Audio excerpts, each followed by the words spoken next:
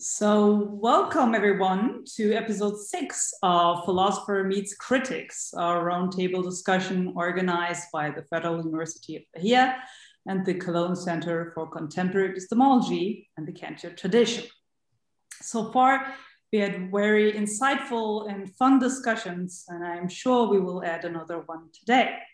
We're very honored and happy to present Declan Smithies, professor at the University of Ohio State University. And Declan's research mainly focuses on epistemology and the philosophy of mind and the paths where these two areas cross. Today, he will present his book, The Epistemic Role of Consciousness, which was published by Oxford University Press in September 2019. And again, today we have 3 critics who will comment on this book. Very welcome, Alex Byrne, head of the Department of Linguistics and Philosophy at MIT, Brie Gertler, professor at the University of Virginia, and Hilary Kornblith, professor at the University of Massachusetts Amherst. Thank you all for taking your precious time, and I think you can start right away with the presentation, Declan, so please. Go ahead. So thanks very much to Waldo and Lewis for the invitation. And thanks especially to Alex and Brie and Hilary for agreeing to join the conversation today.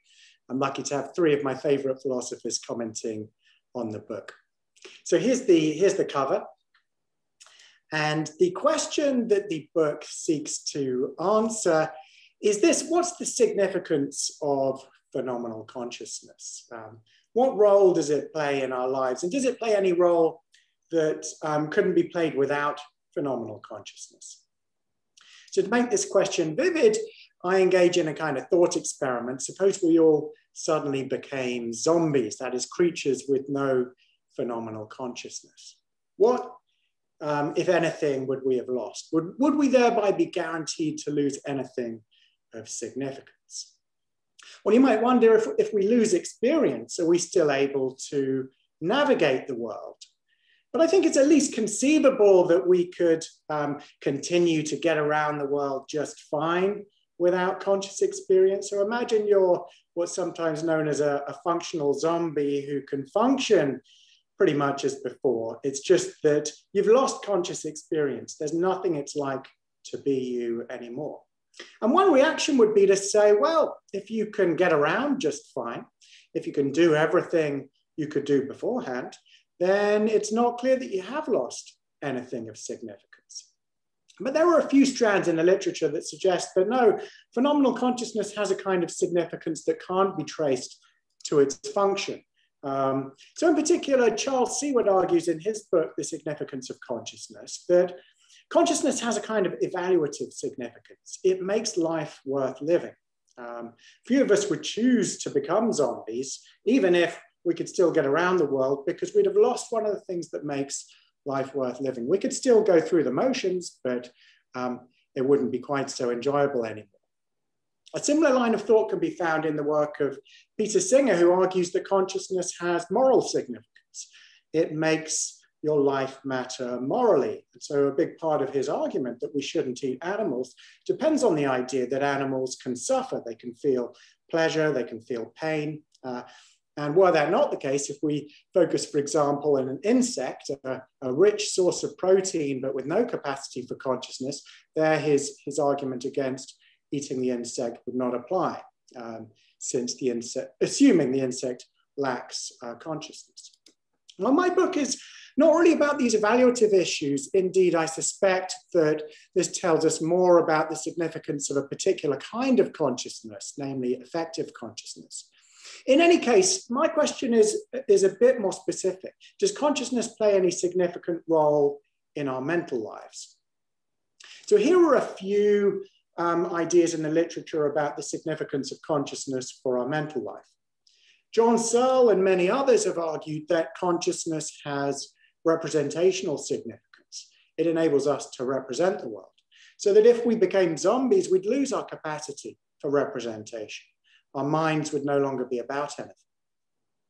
A similar idea can be found in the work of John Campbell, who argues that consciousness has cognitive significance. Maybe it's not required for all forms of representation, but it enables us to think about the world. And zombies on this view couldn't think about the world, though they might represent it in other ways.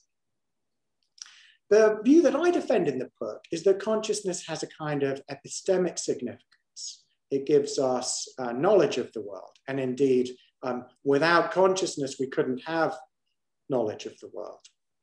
So this then bears on the epistemic lives of zombies. According to the view defended in the book, zombies have no knowledge of themselves or the world around them. Why not?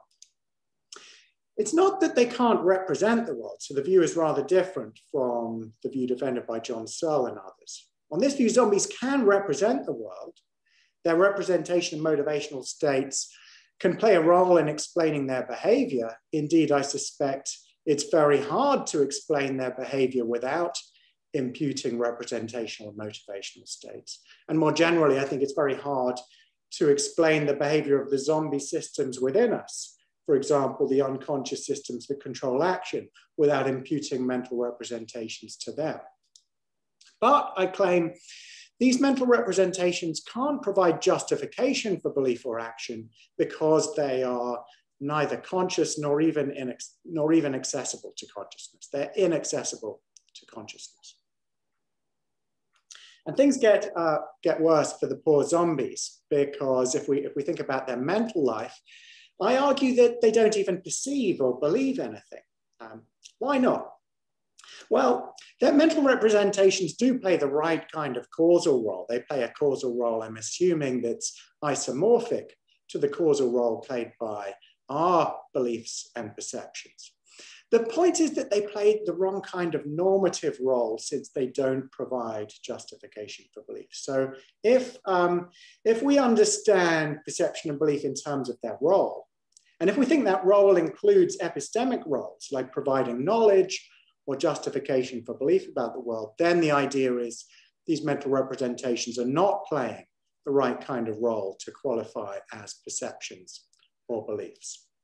And so the upshot is that a kind of functionalist analysis of perception and cognition stands or falls with the prospects for a functional analysis of phenomenal consciousness. And if you're the sort of person like me who tends to think that a functional zombie is at least conceivable, and so we cannot give a functional analysis of phenomenal consciousness, then given these connections, this puts pressure on a functional analysis of perception and cognition too. Which is interesting because a number of philosophers, including Ned Block, have thought that even if functionalism fails as a theory of phenomenal consciousness, it can succeed as a theory of cognition. And part of the goal of the book is to try to put some pressure on that kind of bifurcationism about the mind.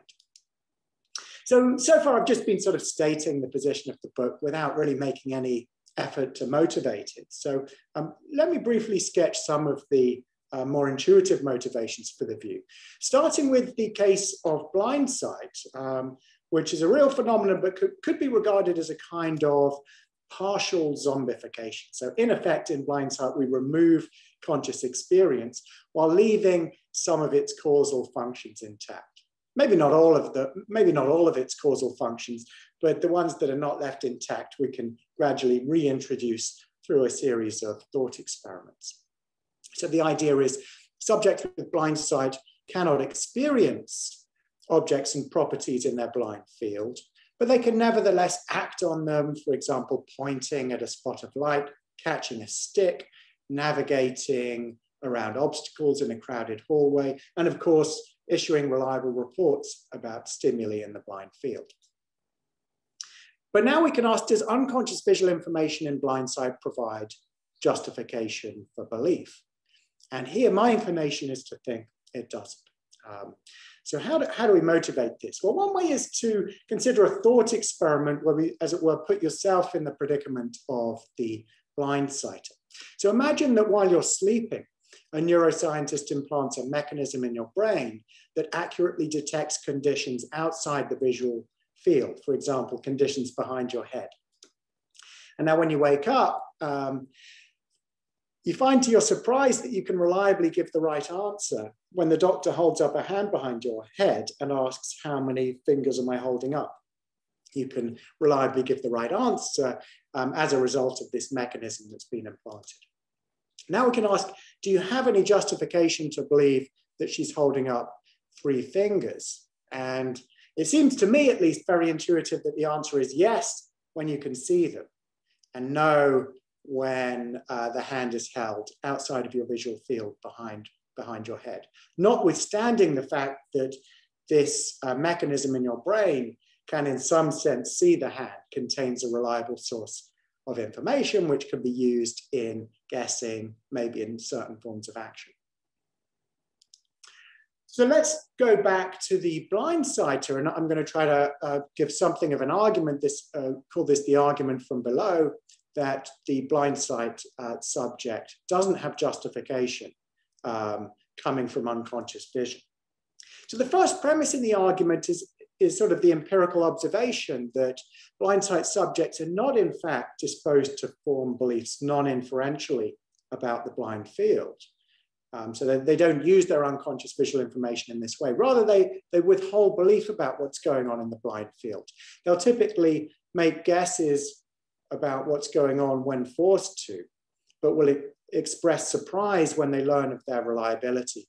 But they won't form beliefs about what's going on, at least without engaging in complex forms of inference.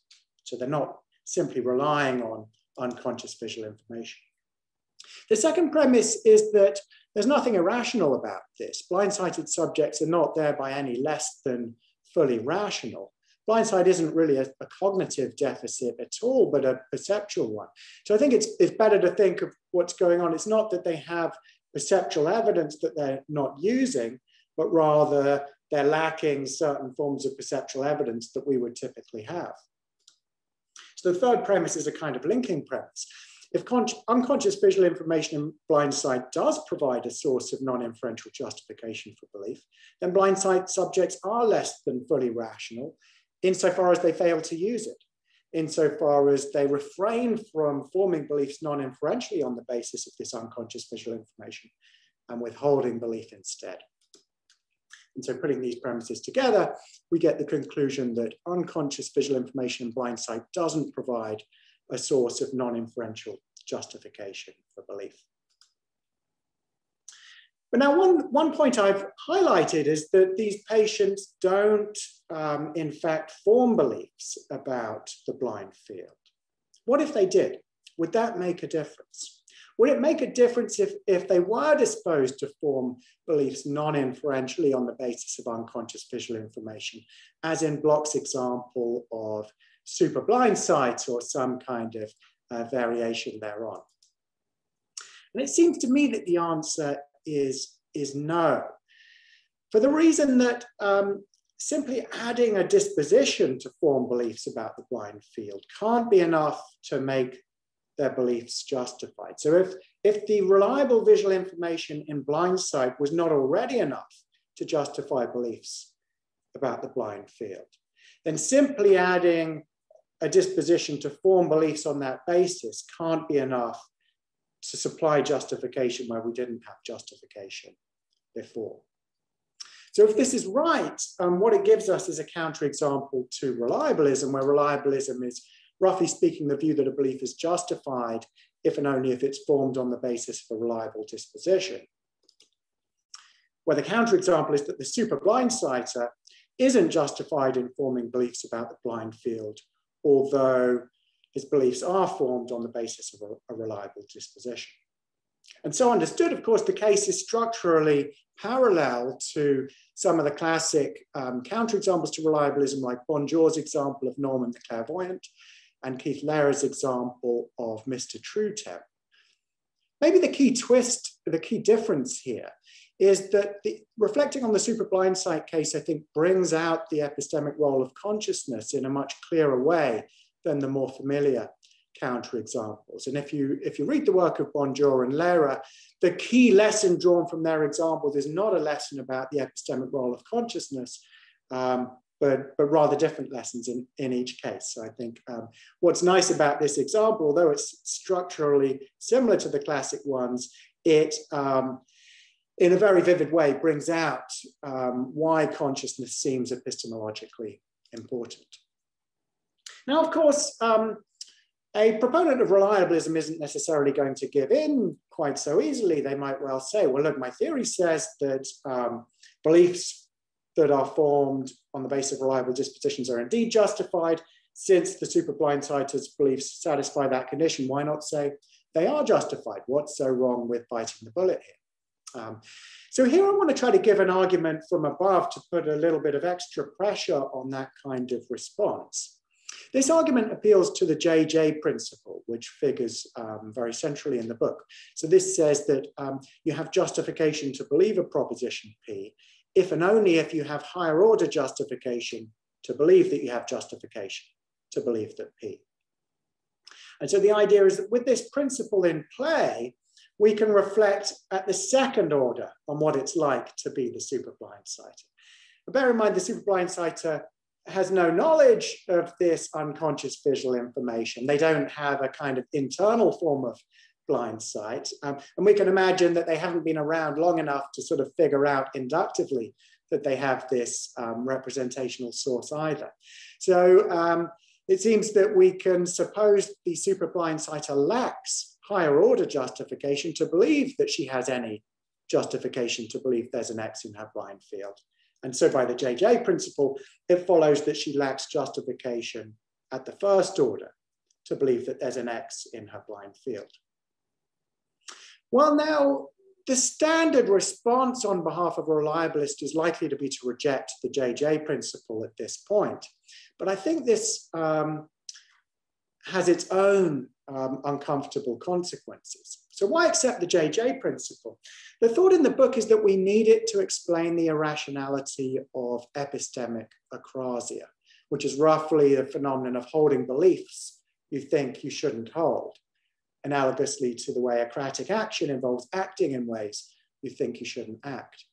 And one of the characteristics of epistemically acratic agents is that they believe the conjuncts of Morean sounding conjunctions like these. There's an X in my blind field, but I don't have justification to believe this. So suppose we reject JJ and we say the super-blindsider has justification to believe P, where P is there's an X in my blind field, but doesn't have justification to believe they have justification to believe that. Well, it's left open that they might have justification to believe this conjunction, or perhaps this one, there's an X in my blind field, but it's an open question whether I have justification to believe this. And arguably, you can't have justification to believe these conjunctions. Insofar as you're justified in believing the second conjunct, you're no longer justified in believing the first. You should give up your belief that there's an X in the blind field once you have justification to believe either that you lack justification to believe it, or even that it's an open question whether you have justification to believe it. So there's more to be said about the JJ principle, but I think we can use it in putting some pressure on a reliabilist response to the super-blindsider case. Suppose we do accept the JJ principle, as I'm inclined to do. How are we to explain it? Well, the thought here is that conscious experience plays an important role in explaining why the JJ principle is true.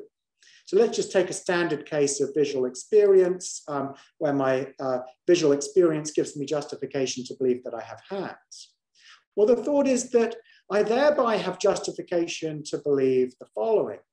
By introspection, I have justification to believe a proposition about my own experience, namely that it visually seems that I have hands and that I have no defeaters. On the basis of a priori reasoning, I have justification to believe an epistemic principle of something like the following form. If it visually seems that I have hands and I have no defeaters, then I have justification to believe that I have hands. And so by deduction from these premises, I have justification to believe that I have justification to believe that I have hands. This structure guarantees that whenever my experience justifies a belief about the external world, my experience also justifies the higher order proposition that I have justification to believe this proposition. And so conscious experience is playing an essential role in explaining the JJ principle. So what's special about consciousness? Why do we need consciousness for the explanation? Well, here's the idea. Consciousness is special because it does a kind of epistemic double duty. It justifies beliefs about the external world while also justifying beliefs about itself. And that's what enables that explanation I just presented to go through. And this is really how consciousness is supposed to explain the irrationality of epistemic acrasia. And I claim nothing else can do this kind of epistemic double duty. Nothing else, that is, except belief. So let me just briefly comment on belief, since I think this will come up in the discussion to follow. But on the view that I defend in the book, although belief is not itself a phenomenally conscious episode, it's a dispositional state, it's nevertheless disposed to cause phenomenally conscious episodes of judgment. So there's an important link between belief and consciousness. And more than that, the contents of belief are accessible to phenomenal consciousness as the contents of judgment. Is that there's a very tight connection here. The contents of a judgment don't simply coincide with the contents that we believe, but they express what we believe. Our judgments express what we believe. And I argue that that's because, and indeed only because, belief is individuated by its phenomenal dispositions. It is a disposition to judge. To believe a proposition is to be disposed to judge it. And it's because that's what belief is. It's because belief, in effect, inherits its content from the contents of the judgments it's disposed to cause, that we can say that judgments express what we believe rather than merely coinciding with what we believe. This is an important point for me, because I want not only our current experiences to play an epistemic role, but our standing beliefs too. And there's some difficulty in maintaining that position, but I believe it can be done. Although, as I say, there are difficulties here. So let me just briefly end by sketching the big picture then. So I call the view phenomenal accessibilism, and it's really, I suppose, got three main ingredients. The first ingredient is phenomenal mentalism, which is a kind of supervenience or determination thesis that says necessarily which propositions you have justification to believe at any given time is determined solely by the phenomenally individuated facts about your mental states at that time. And the phenomenally individuated facts about your mental states are basically the facts about your phenomenal experiences and your phenomenal disposition. So this is going to include facts about your beliefs as well as your recurrent experiences. The next plank is what I call the simple theory of introspection, which has the consequence that you're always in a position to know the phenomenally individuated facts about your mental states at any given time. The idea here is there are certain facts about your mental states that just supply reasons for belief about themselves.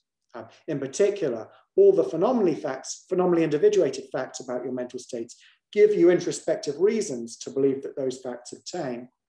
And these reasons are strong enough to put you in a position to know that those facts obtain.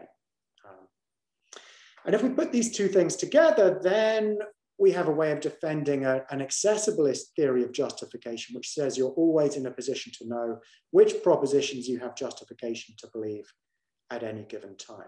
So we can kind of move from the bottom up or from the top down. From the bottom up, we could explain how an accessibilist theory of justification could be true by appealing to the conjunction of phenomenal mentalism with the simple theory of introspection. Or we could argue from the top down by giving independent arguments for accessibilism, and thereby arguing for the conjunction of phenomenal mentalism and the simple theory of introspection by a kind of philosophical inference to the best explanation. Now, of course, there are many important challenges for this view, and I think the power of these challenges accounts for the unpopularity of this sort of view in the recent literature. So these include empirical challenges to the reliability of introspection and higher order reflection of the kind recently pressed very powerfully by Eric Schmidt and Hilary Kornblith, among others.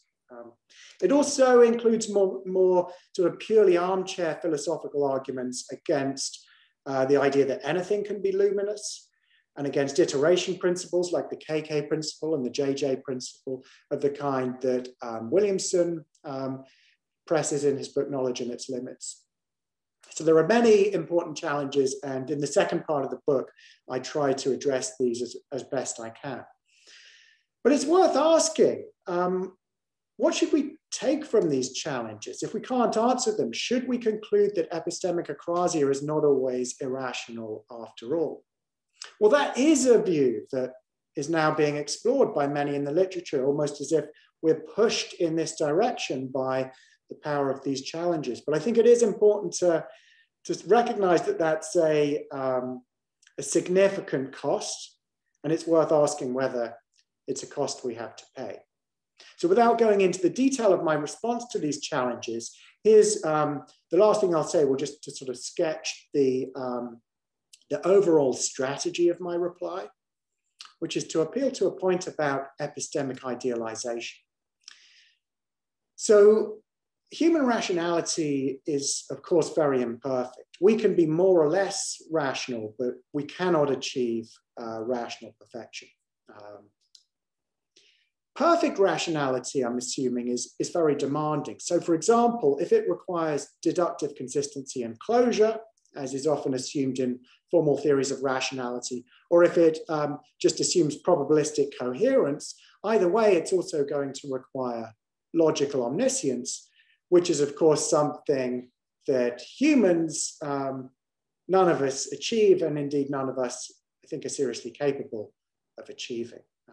Nevertheless, it's often thought that logical omniscience can function as something like a rational ideal for us.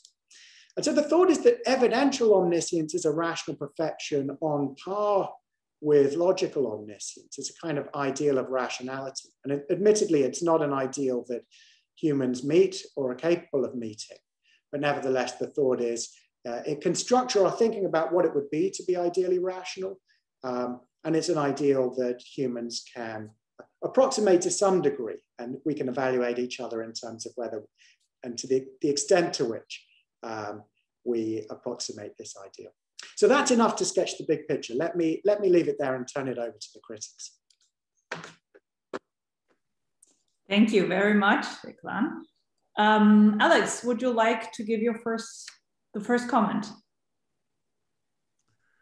Sure.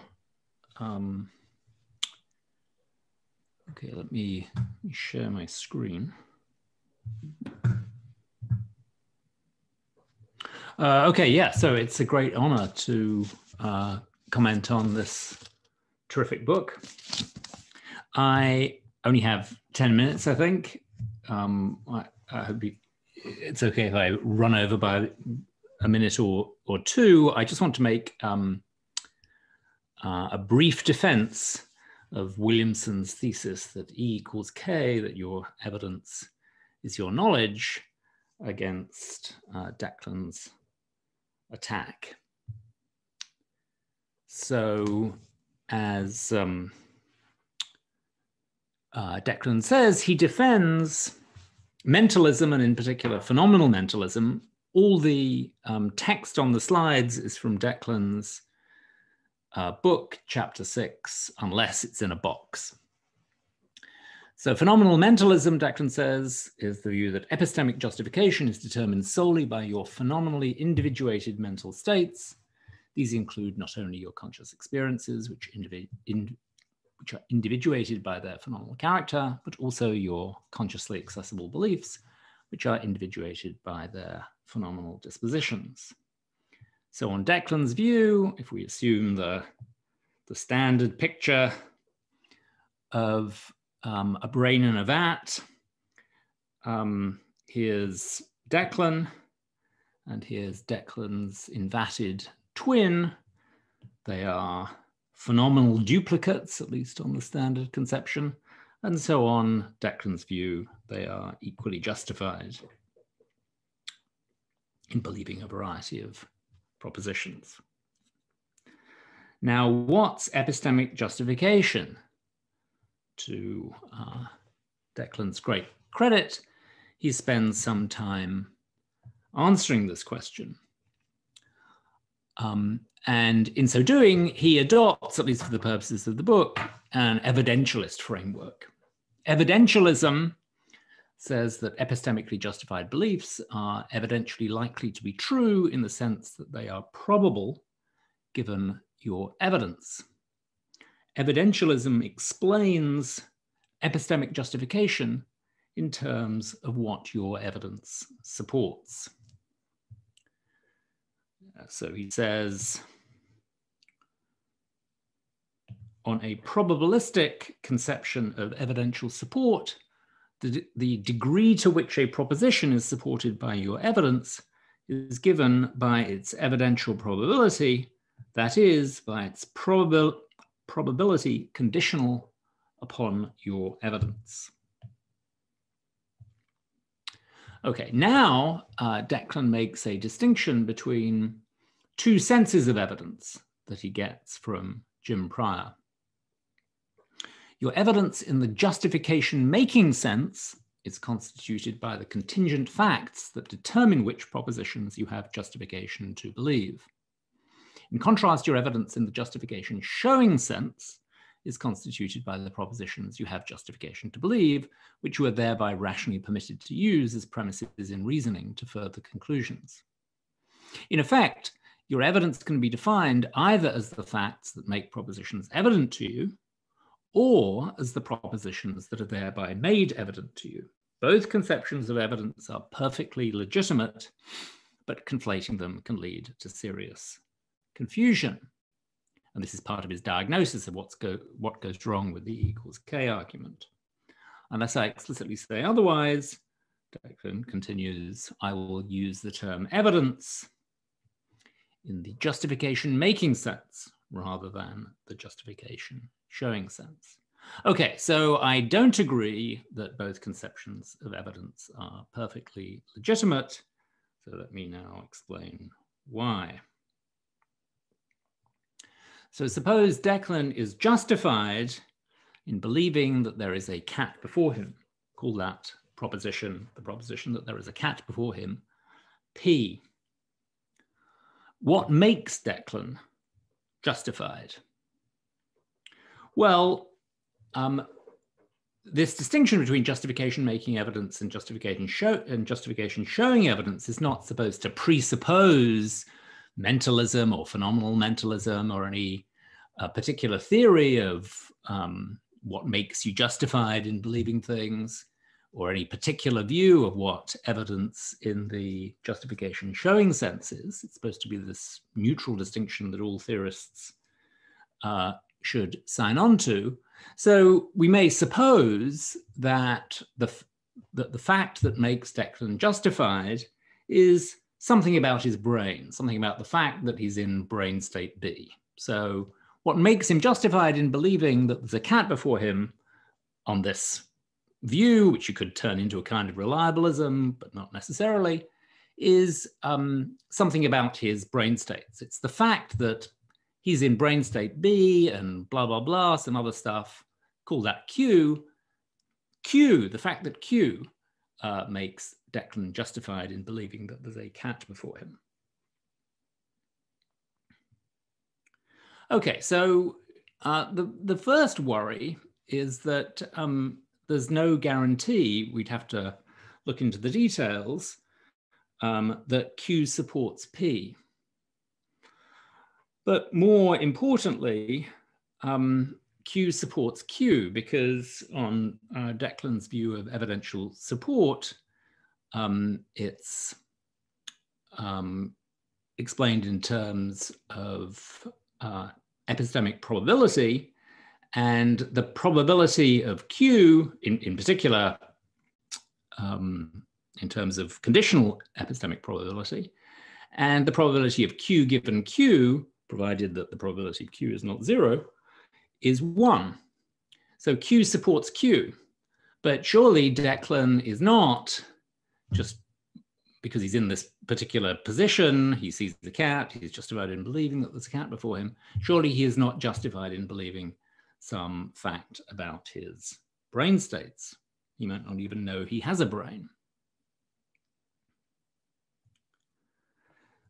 So it seems to me that your justification-making evidence is not your evidence. It just isn't some sense of evidence. The only sense of evidence is the justification-showing sense. Now it happens, and I think this is why Declan didn't really engage with this worry in the book, it happens that on Declan's brand of mentalism, it turns out that all so-called justification-making evidence is justification showing evidence.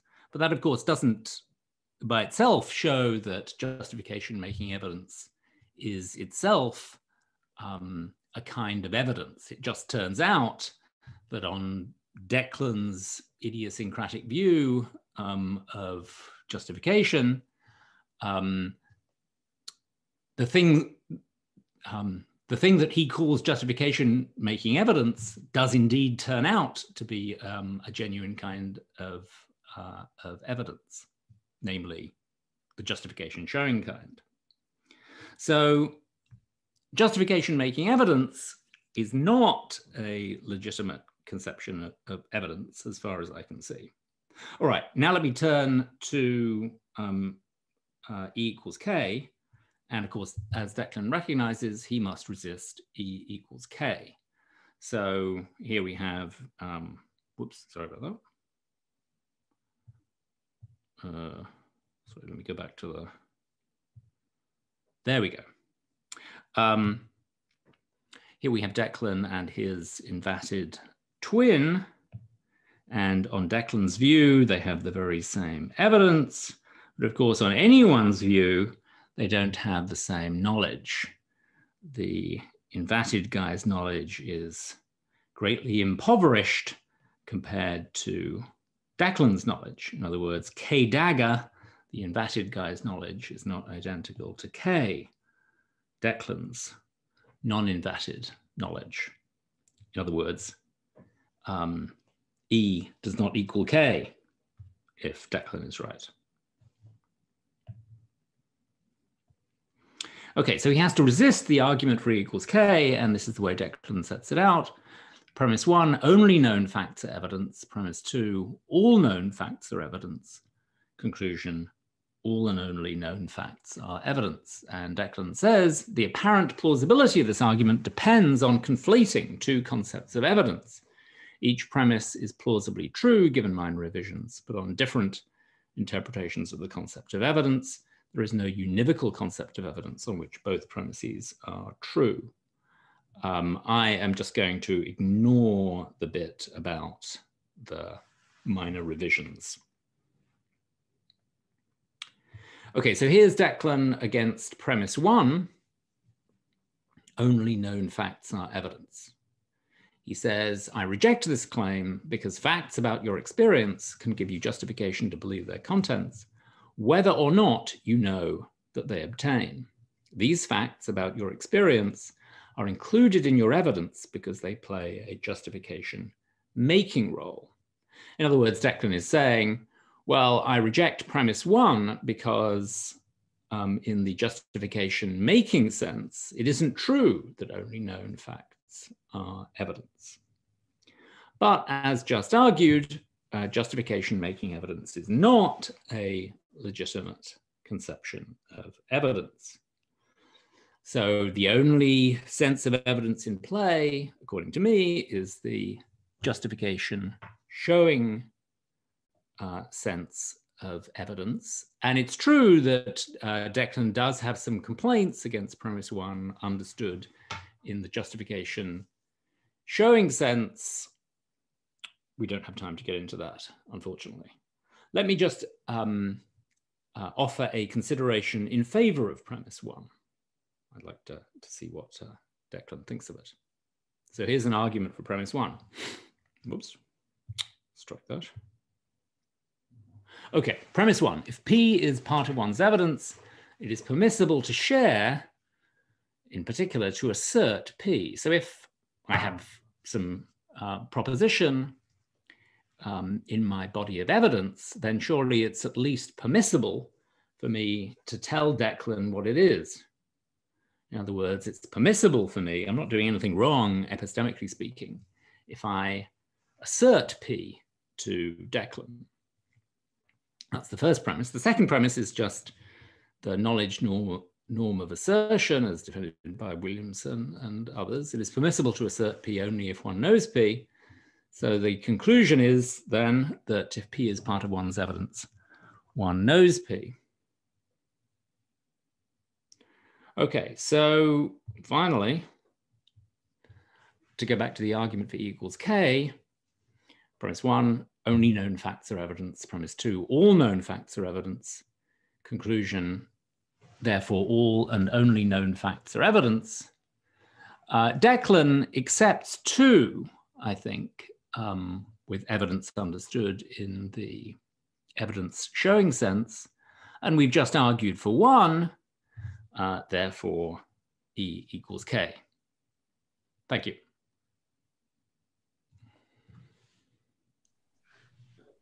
Thank you very much. I'll stop sharing. Okay. Yeah. Declan, I believe you want to respond right away, or? That'd be great. That'd be great. Yeah. Okay. And Alex, this material wouldn't have made it into the book without you. So I'm grateful, and it's a privilege to discuss this with you now. So it's a great challenge. So this brain state B makes it the case that I have justification to believe there's a cat in front of me.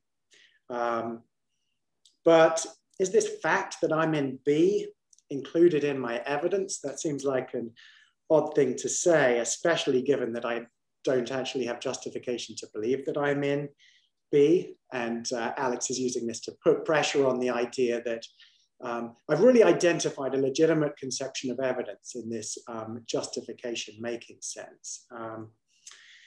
So a few thoughts in response. Now, I'm not myself inclined to make this move, but if the experience is identical to brain state B, I can imagine a theorist who's inclined to say, well, if the one is justification making evidence, so is the other. Perhaps we can get around this by taking something that is doing the making it the case work without being identical to the experience. So something that grounds the experience. Grounding, maybe. Right, exactly.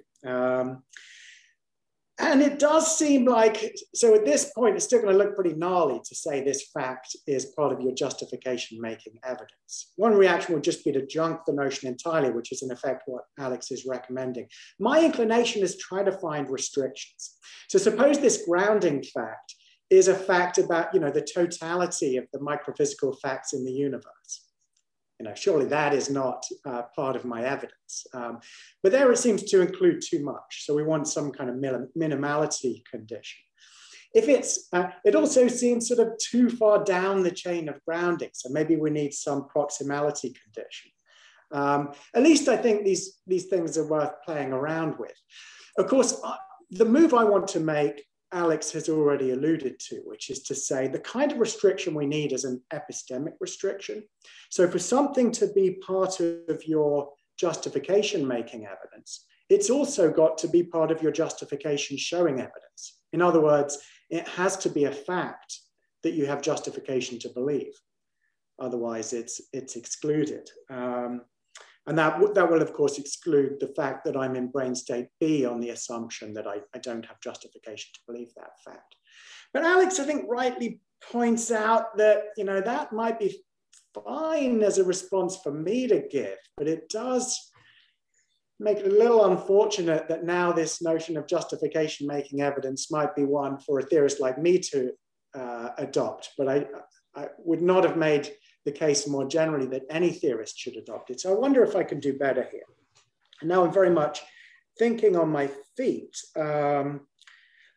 So what is that? What is the rationale for that claim that all justification making evidence must also be justification showing evidence? Well, the way I motivate it in the book is by appeal to luminosity, which is in a way a fringe commitment of my theory. So for your evidence has to be luminous in the sense that you're always in a position to know what your evidence is, and as a result, you always have justification to believe that evidence. Is there a way to motivate this constraint without appeal to luminosity? Well, here's a thought. There's a strain of thinking about evidence that you find even in the E equals K camp, on which not anything that plays the justification showing role is part of your evidence, but only the most basic things. You might, if you like, call this your basic evidence. They're the things that provide you with justification and are sort of the most basic things you have justification to believe.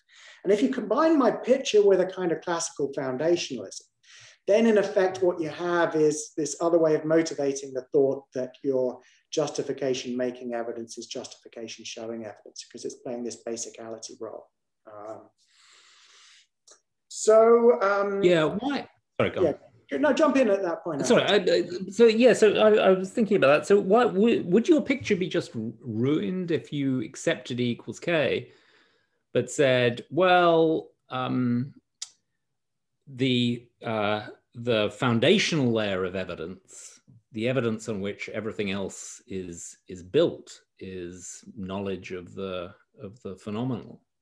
So now we agree that the brain in a vat has less evidence than the unvatted Declan, but the brain in a vat has the very same level of foundational evidence as you outside the vat. Good, yeah. Would that just completely spoil your picture, or? Yeah, it's a good question. I think that the problem only really emerges when we turn our attention from the foundations to the superstructure, because there is something very E equals K-ish about my view of the foundations. In fact, it's supercharged. Yeah. E equals K. It's E equals luminous. Your evidence is not just the knowable facts, but the luminous facts. And so the worry in effect is that if we had merely the knowability requirement, too much would be included. In fact, maybe the problem arises either way. So there would be too much for the foundational knowledge, because if we included everything knowable, then we'd be including not just your basic knowledge, but your non-basic knowledge.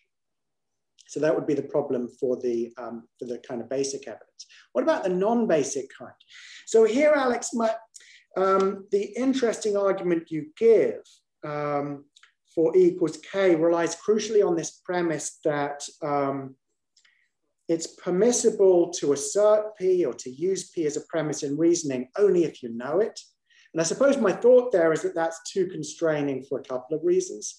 One, even if you don't believe it, so long as it's knowable, it ought to be in some sense permissible for you to use it, because it's permissible for you to believe it.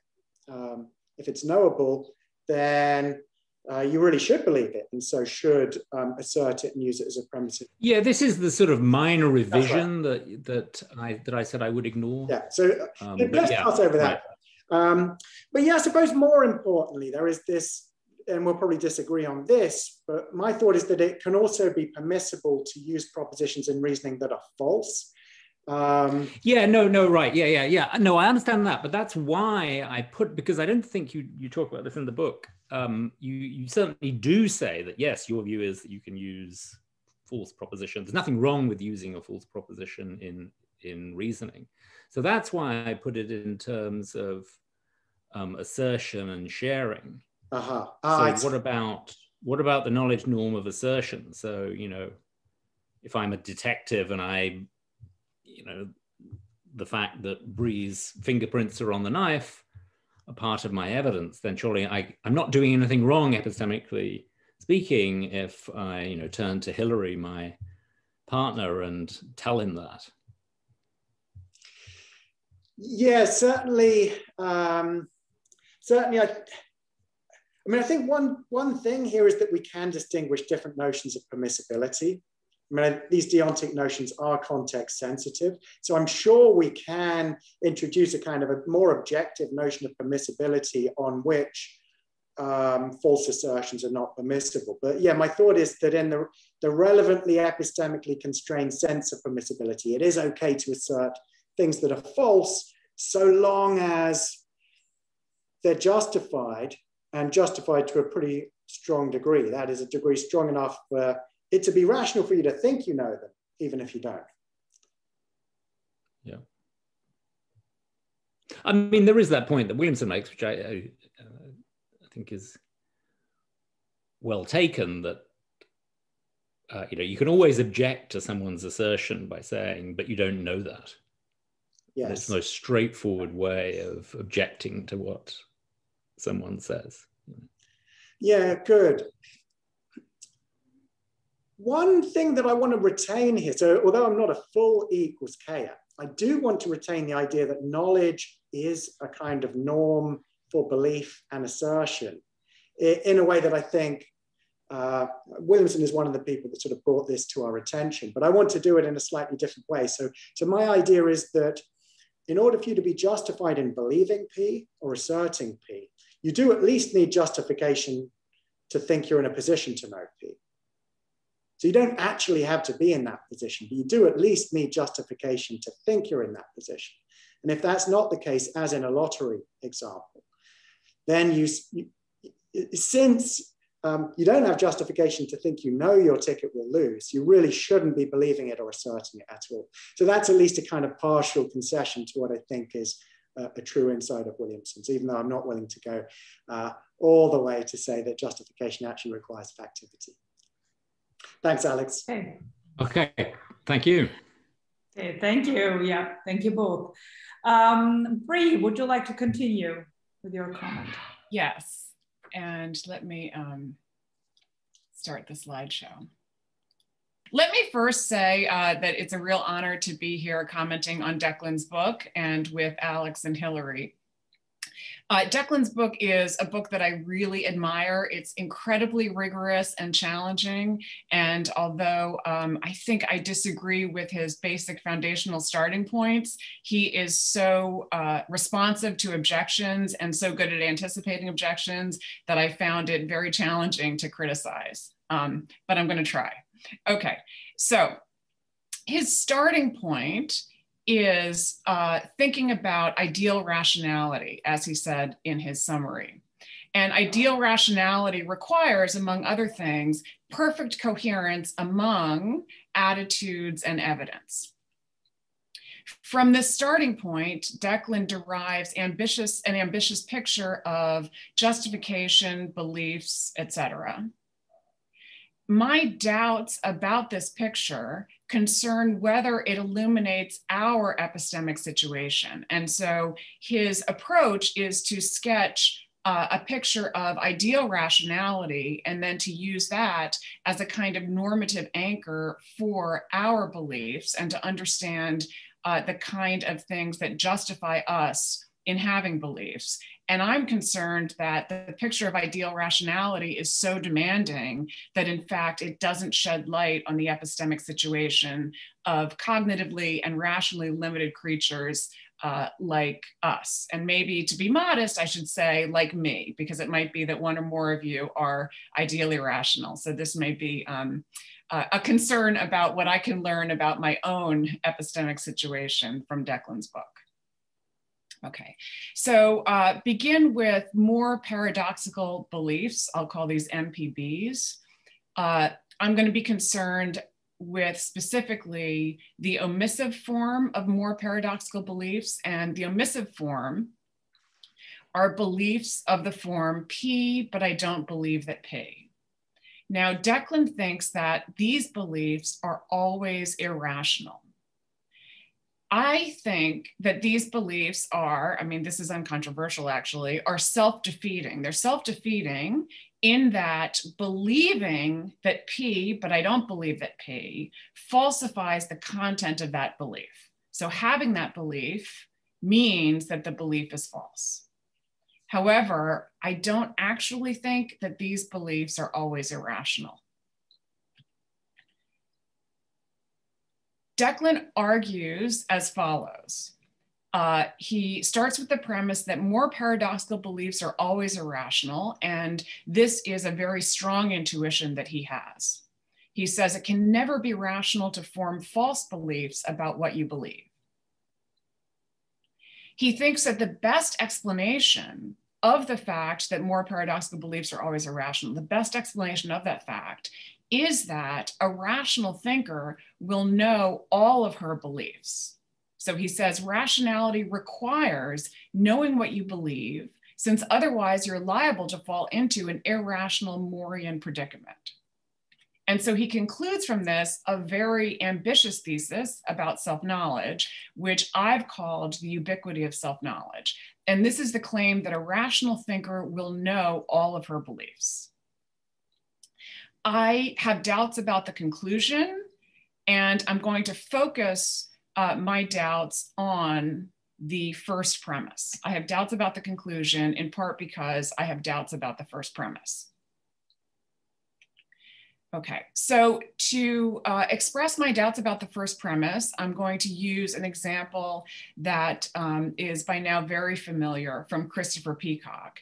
And this is an example of someone who judges that foreign degrees are as valuable as domestic degrees.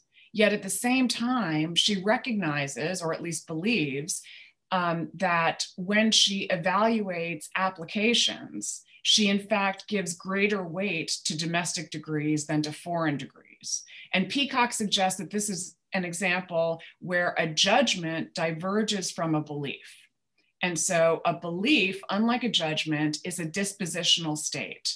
So to believe that P, I think, is something like, and this is Eric Schwitzgebel's view, to be disposed to act, reason, and feel as if P is the case. So beliefs are dispositional, judgments are events. They're current states, not dispositional states. So Peacock uses this example as an example to show that judgments can diverge from beliefs.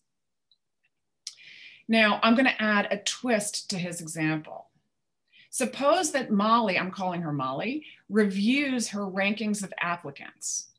This review gives her good reason to think, propositional justification for the belief that I don't believe that foreign degrees are as valuable as domestic degrees. So what she's doing when she reviews these applications is she's concluding that she is disposed to act and reason as if domestic degrees are more valuable than foreign degrees. So the review of the evidence leads her to think, leads her to conclude, and justifiably so, that she doesn't actually believe that foreign degrees are as valuable as domestic degrees.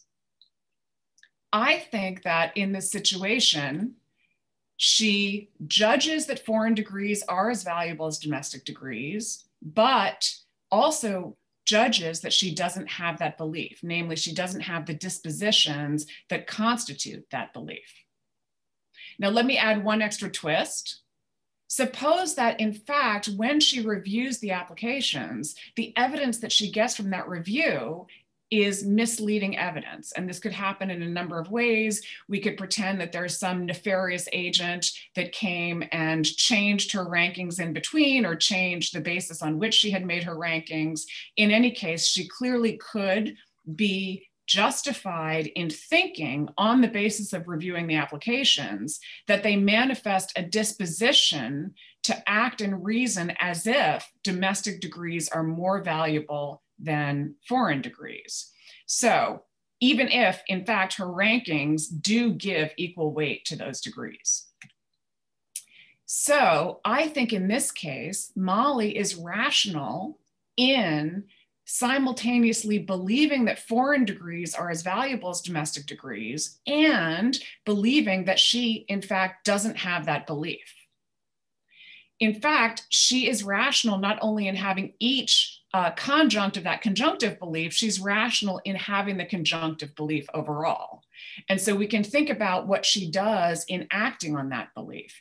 That is, she is disposed to act and reason as if these degrees are of equal value, while also being disposed to act and reason as if she's not disposed to act and reason as if they're of equal value. So she might decide to work on herself, to work on her beliefs, to be more careful in her judgments in the way that she reasons about different applications, because she might recognize that her dispositions do not fit her considered judgment, even while she in fact is disposed to treat these kinds of degrees as equally valuable.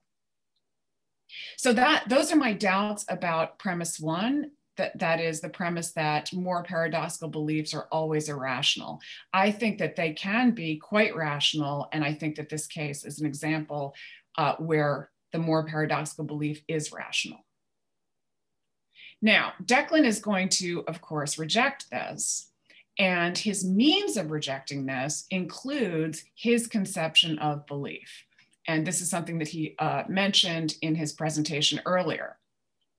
On Declan's view, to believe that P is to be disposed to judge that P when you consciously entertain whether P. So if believing that P requires that you're disposed to judge that P when you consciously entertain that P, and if that disposition suffices for belief that P, then Molly's judgment that foreign degrees are as valuable as domestic degrees provides conclusive evidence that she believes this, because that judgment, on his view, reveals that she is in fact disposed to have that judgment. And on his view, that is sufficient for the belief that P. So if she's aware of that judgment, as Declan thinks that she will be, if she's aware of that judgment, or at least if awareness is available to her because it's a conscious judgment, then she is justified in taking herself to believe that P. Moreover, he says that the judgment itself destroys, that's his word, destroys any evidence that she might have that she didn't believe that P. Okay, and I'm going to make a very general objection to this picture. I think that awareness that I'm now judging that P actually cannot provide conclusive evidence that I am disposed to judge that P.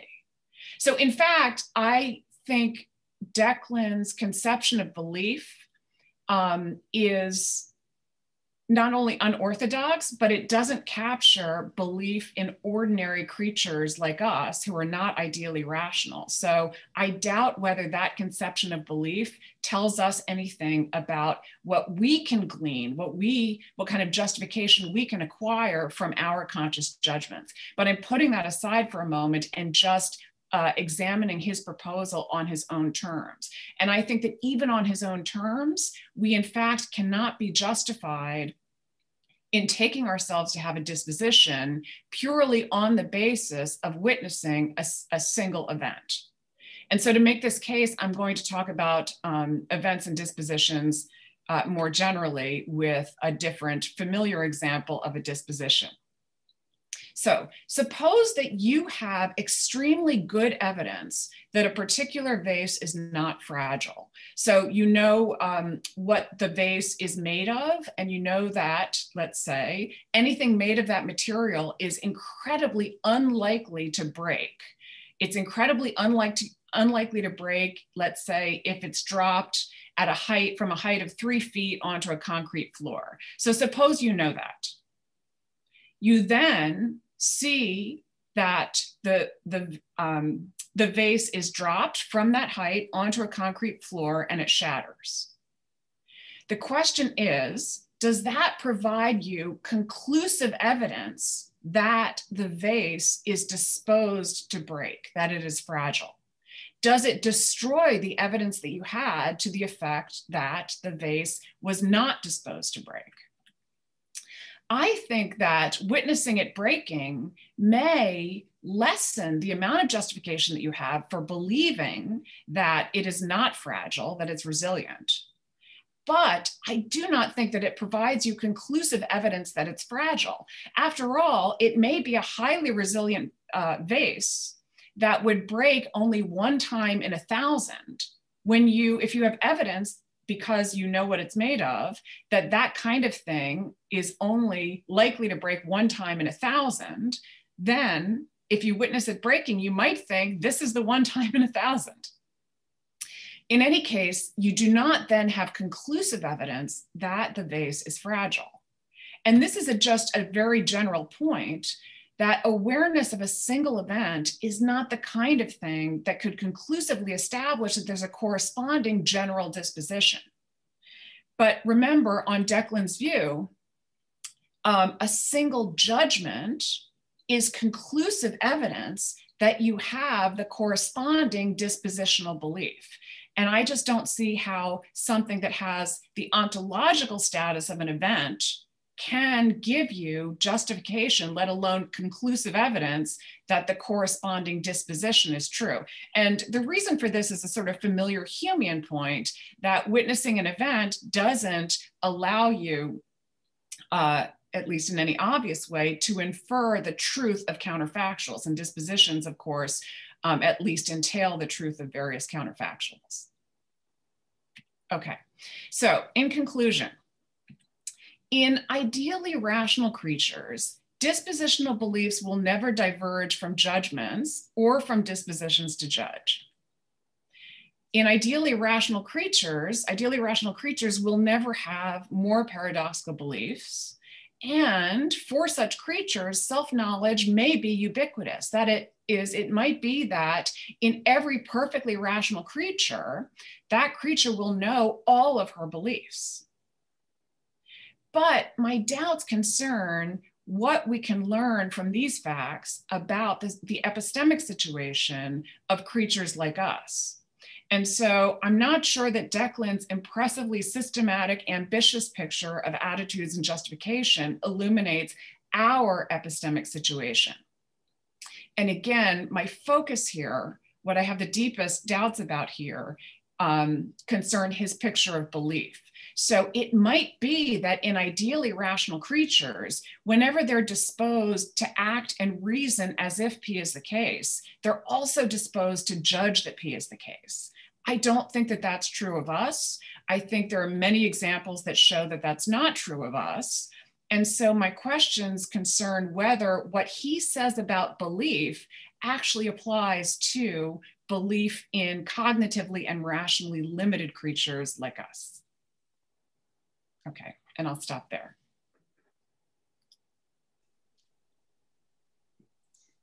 Thank you, Brie. Declan, you want to respond?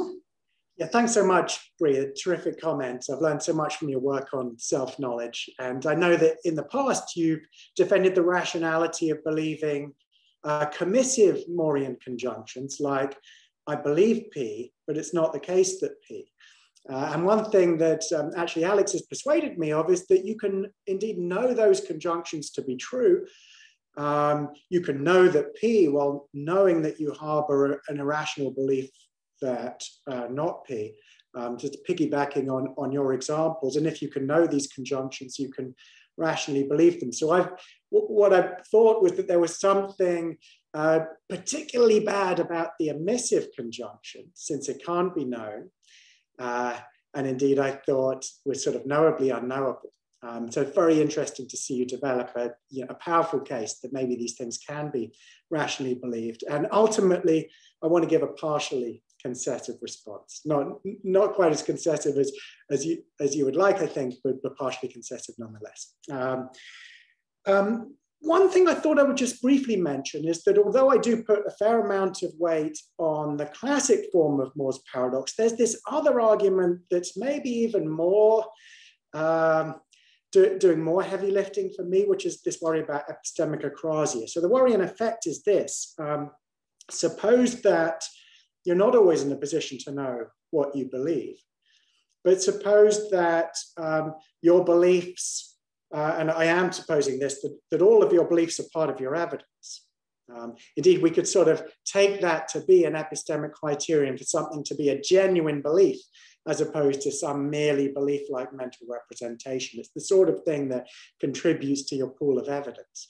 So the worry is, in effect, if there are if there are beliefs in there that you're not in a position to know, these are going to generate cases of epistemic acrasia where you're rational in believing not the kind of classic Morean conjunction P, and I don't believe P, but the sort of quasi-Morean conjunction P, and I'm not justified in believing P. Just to mention that, but having mentioned that, let's set it aside and focus on the classic form. I mean, there is a general worry just about the very idea that beliefs can be luminous, which comes out in Brie's remarks and is associated with the Humean point that she highlights. How could a belief be luminous? Even if we set aside general worries about luminosity of the kind that Williamson has pushed, if we suppose concessively that our conscious experiences can be luminous, how could a belief be luminous, given that beliefs are not conscious episodes, but dispositional states? The worry, in effect, is that your dispositions are not luminous to you. And since beliefs are dispositions, beliefs can't be luminous. So my thought here was basically to turn the argument on its head, since I think beliefs have to be luminous, and since I agree that beliefs are dispositions, some dispositional states are luminous. But my thought was, I don't think that dispositions towards reasoning and action can be luminous. So we have grounds for excluding them from the, as it were, the profile of belief or the individuation of belief. And now we think of belief just as a disposition towards judgment. But I think Brie's reaction is, look, how does that really help? Just because phenomenal dispositions towards judgment themselves, you might think, are not introspectively luminous either. One point that I want to make here is that, on my view, what gives you the introspective reason to think you have the belief is actually not the occurrent judgment, but rather the disposition towards judgment. So it's the fact that you believe that P that gives you the introspective reason to believe that you believe that P. So interestingly, it's not actually the manifestation of that disposition in conscious judgment, but the dispositional state itself that gives you the reason.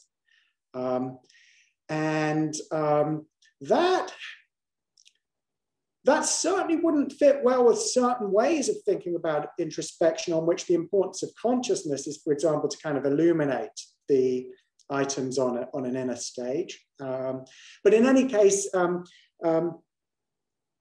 I basically agree with Brie that an act of conscious judgment could never give you a conclusive reason to believe that you have the dispositional belief.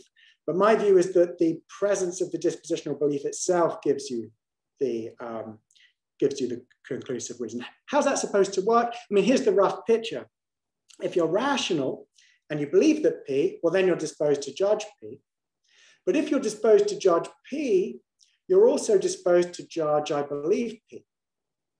And in being disposed to judge that you believe that P, you thereby believe that you believe that P. So it's a kind of Schumacherian picture on which, given that you're rational, the dispositions towards judging P that constitute your first order belief partially constitute these second order dispositions to judge that you believe that P, which constitute your second order beliefs. Now, Brie has worries about the whole picture of belief, I think reasonably, and she puts pressure on these. So is a disposition to judge that P really enough for believing that P? Brie, I wanted to talk about your Felix example. Do you want to sketch that one, or should I? I would be happy to, yes. I had sent Declan a rough draft of my comments, but of course I cut out some for this presentation. Okay, so let me think. So Felix's son, Felix Jr., has been accused of a terrible crime. When Felix reviews the evidence, he understandably pays more attention to the exculpatory evidence, even though that's very slight, very weak, and ignores or discounts the importance of the evidence that seems to point to Felix Jr.'s guilt. Okay, so in this case, Felix judges Felix Jr. is guilty. Now, consistent with that, it might be that Felix actually behaves in ways that seem to suggest that he believes that he's guilty. I said guilty, sorry. He judges Felix Jr. as innocent. He behaves in ways that suggest that he believes Felix Jr. is guilty. So for example, he doesn't let Felix Jr. babysit his younger siblings as he usually does, etc. Now, he may realize that in fact, although I'm judging that he's innocent, my behavior suggests that I might think that he's guilty. So he might then return and force himself to look carefully at the evidence and to see whether he can shift his dispositions. At some point, he might think that his dispositions have shifted when in fact they haven't yet shifted. So he might think that, oh, I'm now disposed to treat him as innocent when in fact he isn't yet disposed to treat him as innocent, or the other way around. He might think, I've been treating him as innocent and I'm now disposed to treat him as guilty, when in fact his dispositions haven't quite shifted yet, because he is sort of self-consciously in a detached way working on shifting his dispositions. And his reasons for thinking that his dispositions have shifted when in fact they haven't might come from a therapist or a psychological examination of some sort. Okay, yeah, thanks, Brie. Yeah. And this is a terrific example, and really Brie's using it for two separate purposes. So one purpose is to put pressure on this account of belief as a disposition towards judgment, because at least it's plausible to think that, so when Felix is judging that his son is innocent, my theory seems to predict that he just straightforwardly believes his son is innocent. And commonsensically, it's not entirely clear that that's the right verdict. There's some pressure to say he doesn't really believe that. So one thing to say here is that I do think he believes it. That is, I think that's true, and we needed to explain why he maintains his son's innocent and campaigns on his behalf. But I do see the pressure to say he doesn't wholeheartedly believe it.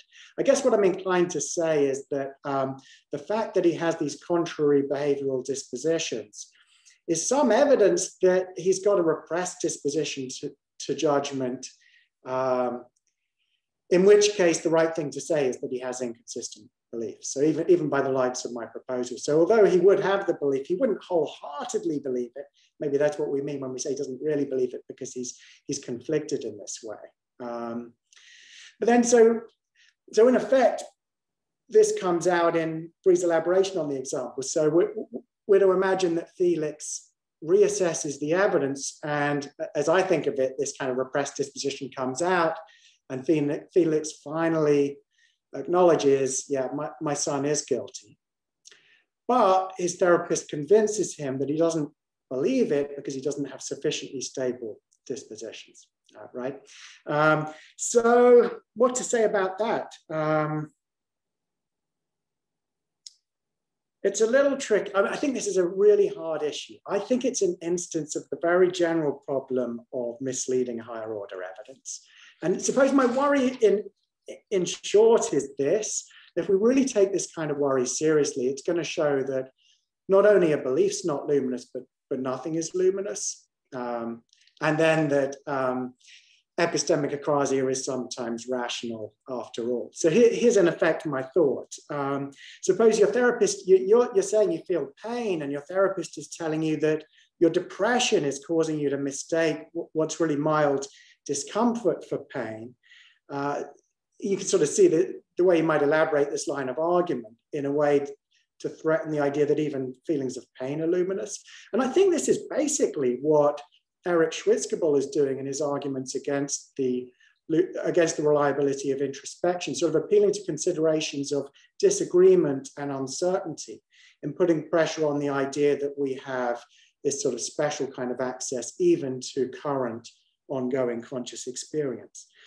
My story about higher order evidence is a little bit complicated, but in short, my idea is that it doesn't affect what you have what is ideally rational for you to believe. It doesn't affect what your evidence supports, but it does sometimes make it advisable for you to take your limitations into account in managing your evidence.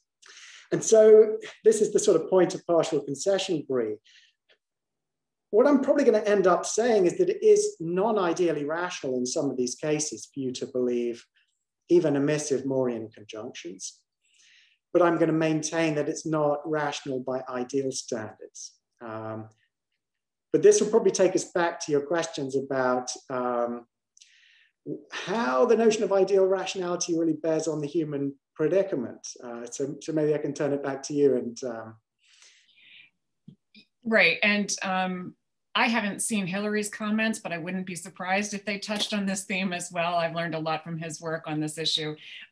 So I would just then ask the question, so you brought up the shoemaker kind of move, where if I'm disposed to judge that P, then I'm disposed to judge that I judge that P.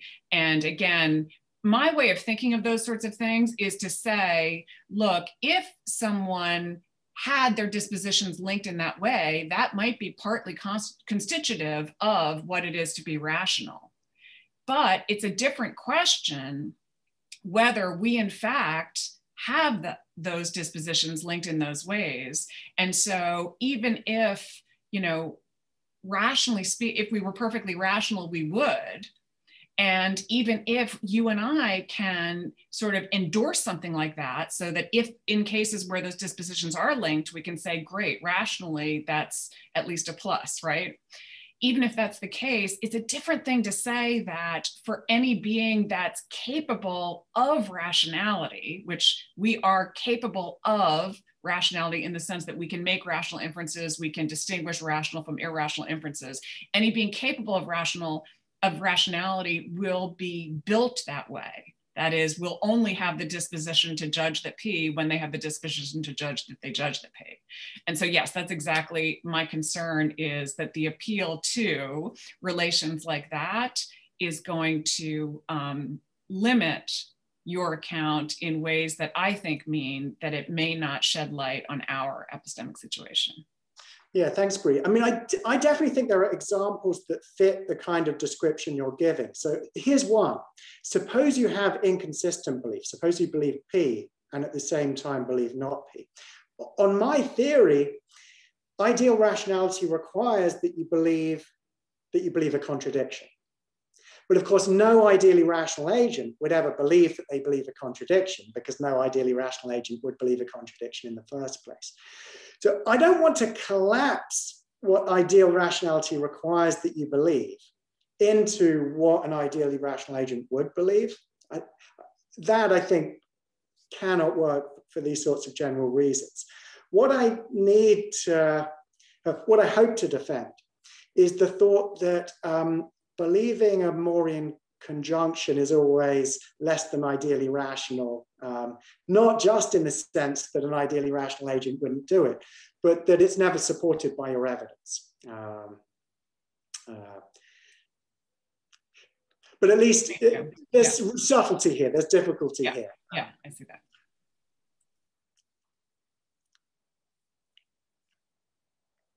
Okay, thank you. Last but not least, Hilary, please go ahead.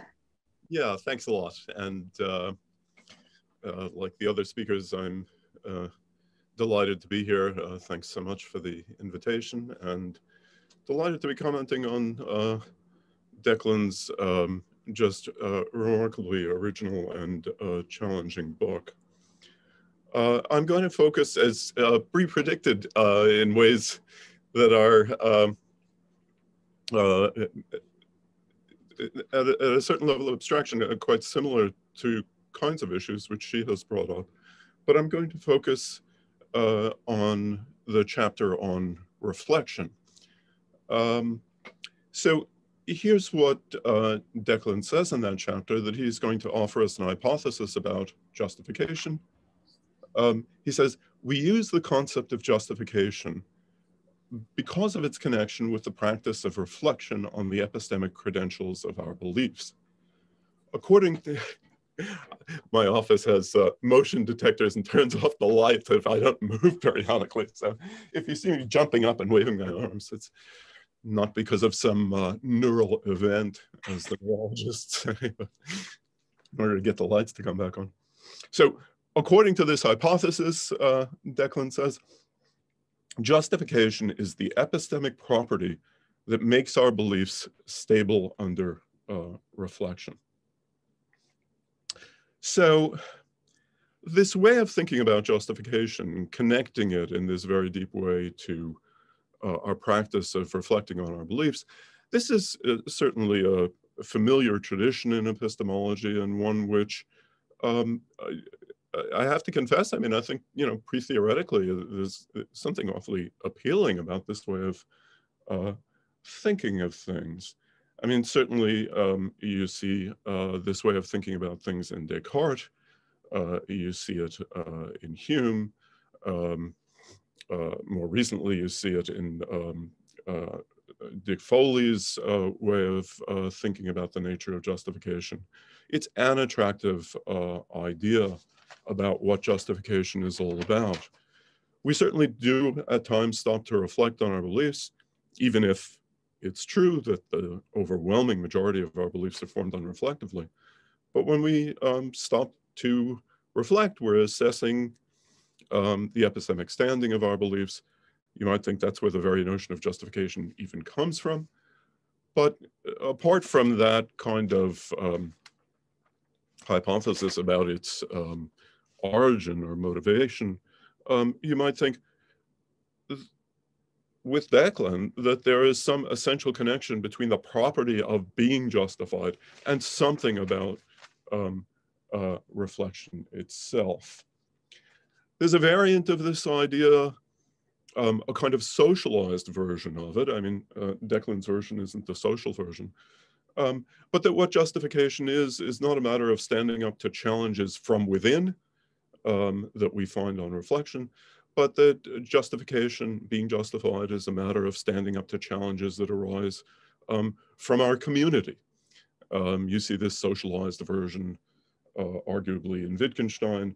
You see it in Sellers, in Brandom, in Mike Williams, in short, in the Pittsburgher Schule. What both the social version and the individual version have in common is this idea that justification is a matter of standing up to challenges of a certain sort. It's a kind of dialectical conception of what it is to be justified in holding a belief. And it's important to see that if you've got that kind of dialectical view about what it is to be justified, you're offering a deeply subjective view about what justification amounts to. So it's easiest to see in the social case.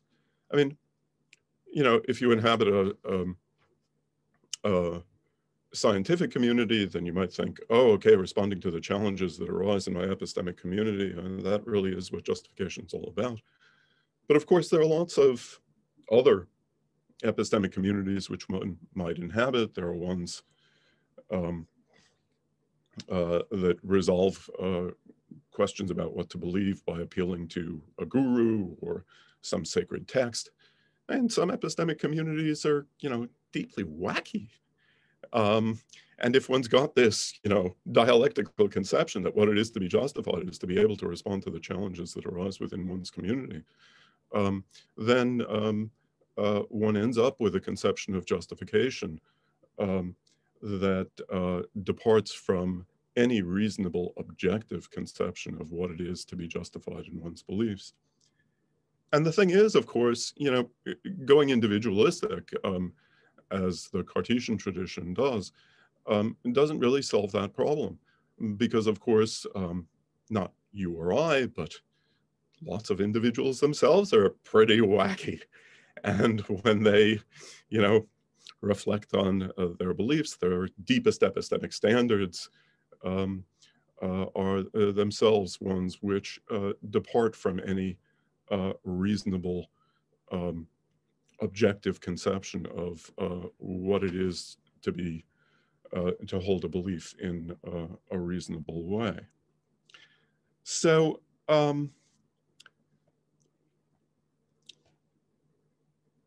the dialectical conception and any kind of reasonable objective conception seem to come apart. Hence, the debate between internalists and externalists. There are deep intuitions on both sides here. And of course, Descartes thought that, he could resolve this problem. I mean, he could show how his subjective conception inevitably matches up with the objective conception. God helped out with that. But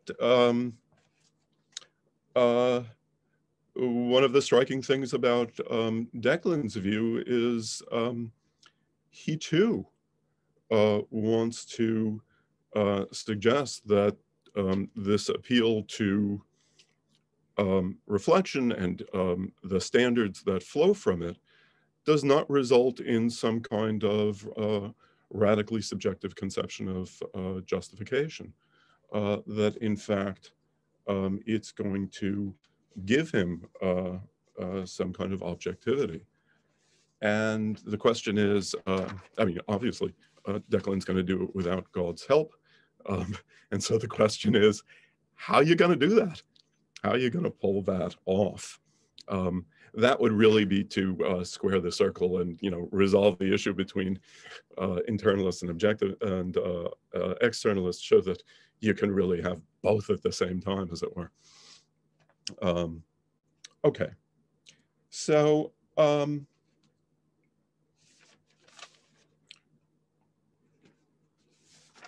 right. Declan says that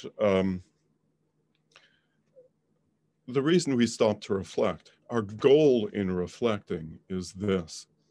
He says, the aim of this activity is to bring our beliefs into line with our higher order reflections about which beliefs we have justification to hold. And it seems to me that can't be right.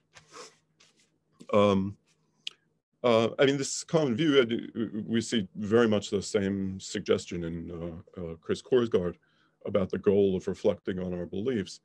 But look, I mean, all of us are familiar with other people who have stopped to reflect on their beliefs and have brought their beliefs in line with their deepest convictions about how they ought to believe, and who have ended up in a very, very bad place. They've ended up with what Emerson so colorfully calls a foolish consistency, the hobgoblin of little minds. We see other people get themselves into this self-satisfied situation, and we ourselves don't want to be in that situation. Merely getting ourselves to the point where we've got a kind of internal consistency, whether it's objectively has any objective bearing on what the world is like, is really not our goal.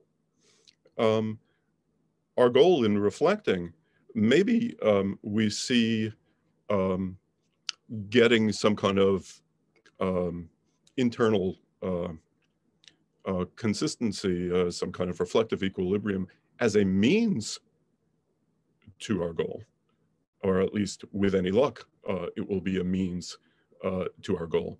But surely the epistemic goal is getting beliefs which are true. And we think that with any luck, by reflecting on our beliefs and bringing them in line with our standards, we're more likely to achieve that goal. But we shouldn't mistake the means for the ends here. Merely achieving some kind of reflective equilibrium is not the goal of reflective activity. It's not the ultimate goal of reflective activity. Okay.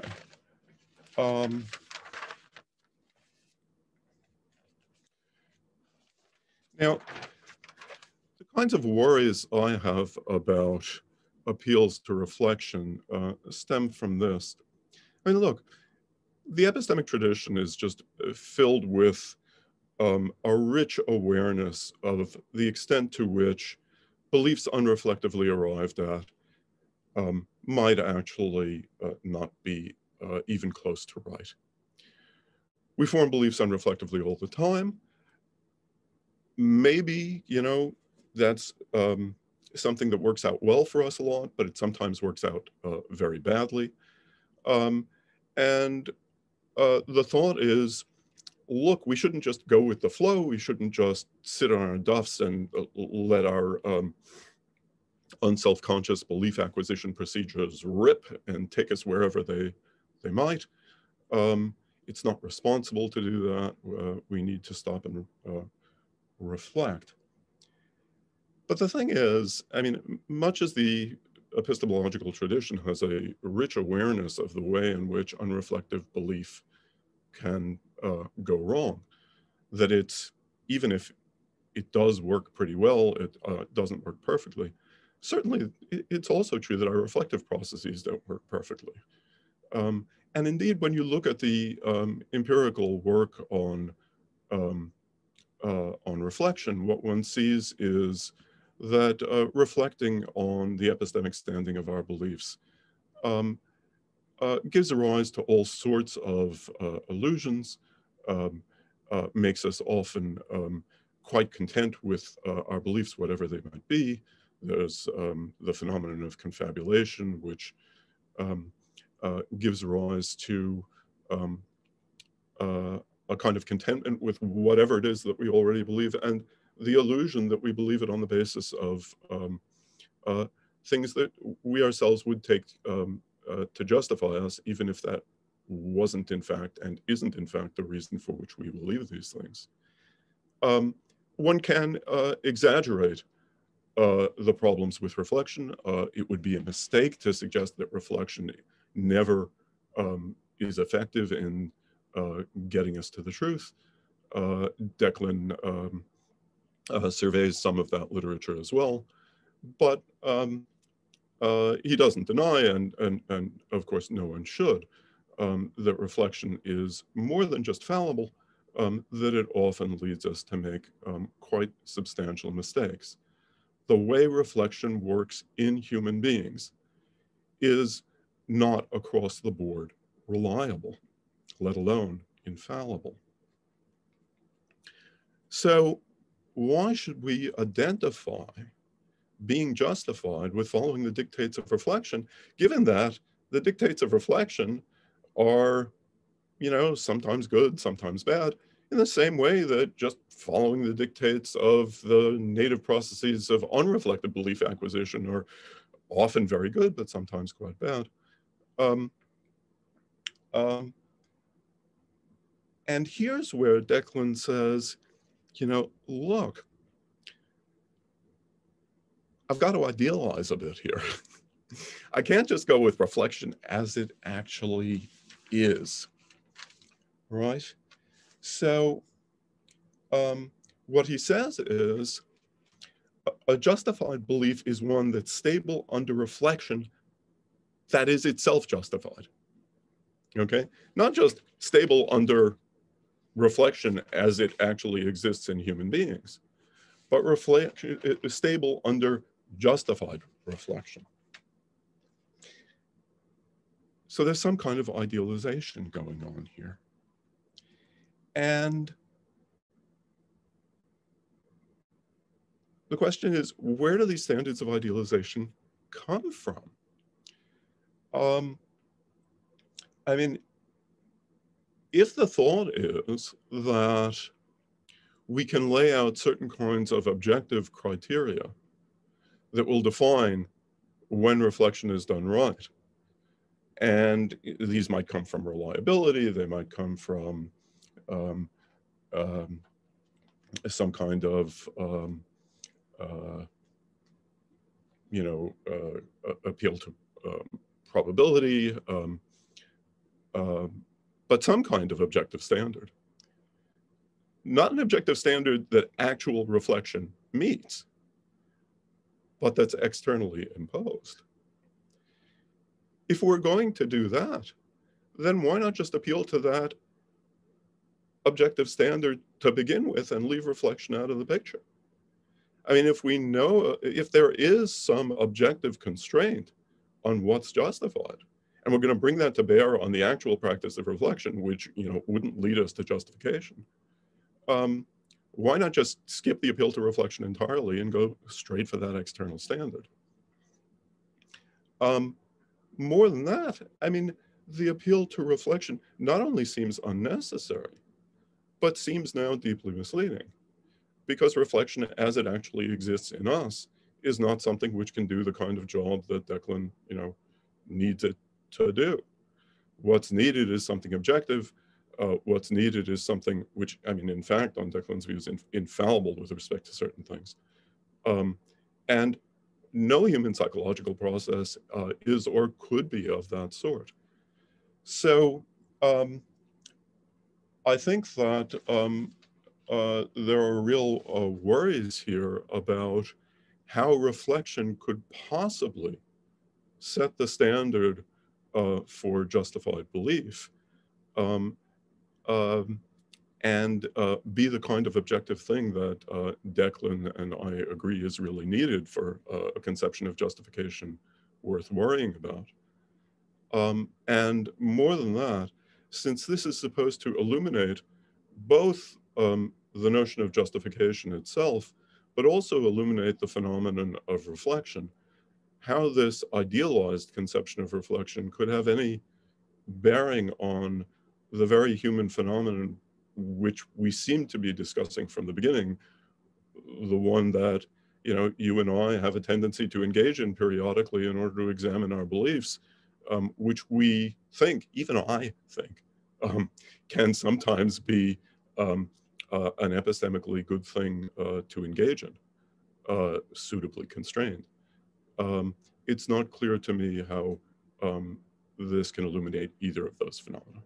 So let me just stop there.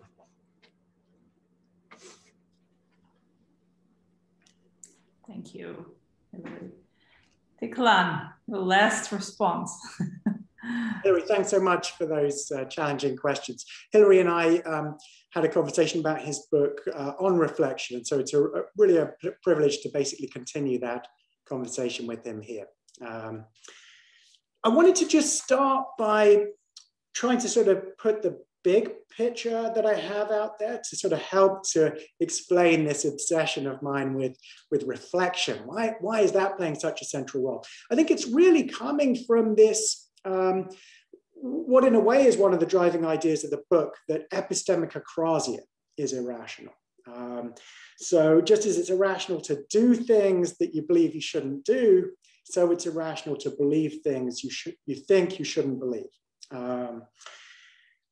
If that's right, it means there can't be a belief that's justified, while you also have justification to believe upon reflection that it's unjustified. Otherwise, you could have justification to be epistemically acratic, to hold a belief while at the same time thinking you should give it up. And similarly, there can't be a belief that's unjustified, although you have justification to believe on reflection it is justified, because then you'd have justification to believe, again, this acratic conjunction. I should believe P, but it's not the case that P, or maybe it's an open question whether P. So the hypothesis is that a belief is justified if and only if it has what it takes to survive reflection that's also justified. So this biconditional isn't much use as an analysis of justification, since the notion is reappearing on the right-hand side. We're not getting anything like a kind of reductive account of what it is for a belief to be justified. Is it completely vacuous? I don't think so, because it's giving us this sort of, it's building in effect this substantive commitment to a JJ principle. So just to sort of bring out the idea that what I'm really after here is sort of ruling out the rationality of epistemic acrasia. Hilary raises what is in effect a really nice dilemma, objective or subjective. So I wanted to try to say something about this, to again bring out the sort of general orientation of the proposal. On my view, the standards of epistemic justification are not completely subjective. It's not enough for justification that your beliefs survive reflection by your own standards. For basically the reason that Hilary gives, your standards might be completely wacky. And I think this is really, this is a fairly standard objection to Foley's version of this idea, which doesn't have the element of objectivity that I'm hoping for. So my account's not subjective in that way. It's also not completely objective in the sense that the standards of epistemic justification are distinct from the standards of truth or accuracy. But I think that's true of pretty much any theory of justification, even a reliabilist theory or a knowledge first theory. It's going to allow that sometimes you have justification to believe things that are false, or that your evidence can support things that are false. Admittedly, I have a sort of particular version of that idea. It is an internalist version, and it's an evidentialist version. But on my version of this, there are objective standards of justification, but they're evidential standards. So you've got to believe what your evidence supports.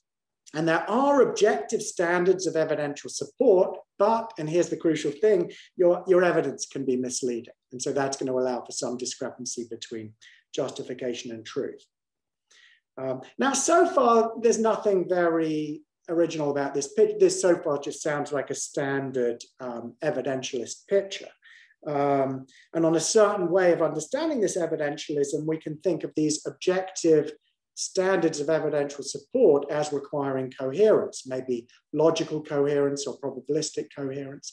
So what I see as being the distinctive twist is that I also think the evidential support relation requires not just coherence, but meta-coherence. In effect, this mesh between your first order and higher order beliefs.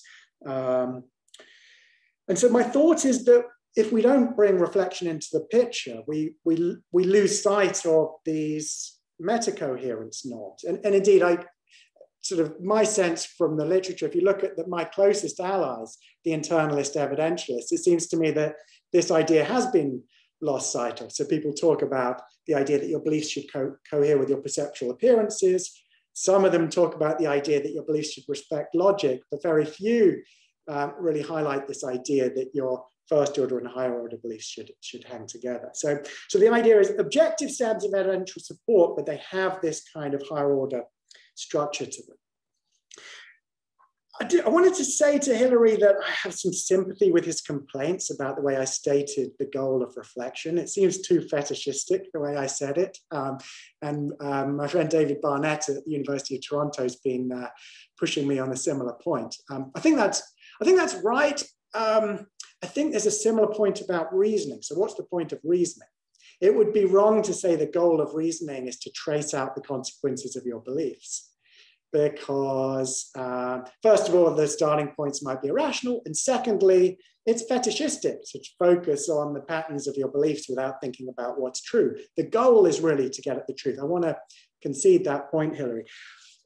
I think I can restate what I was after in a slightly better way.